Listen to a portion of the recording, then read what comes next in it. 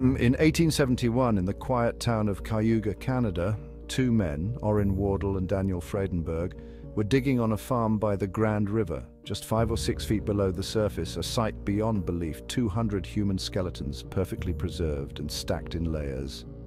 But here's the kicker. Each of these were ancient giants from a different race. The shortest ones were 7 feet tall. Watch till the end to uncover their unimaginable height. Around their necks they had strings of beads. Giant axes lay by their side.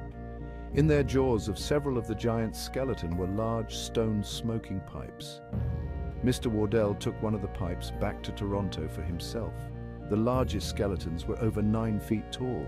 The skull of the largest skeletons could easily fit over the head of a normal-sized human. Could this be evidence of a lost race? The native legends tell us more clues. Tune in next time for more ancient giant mysteries.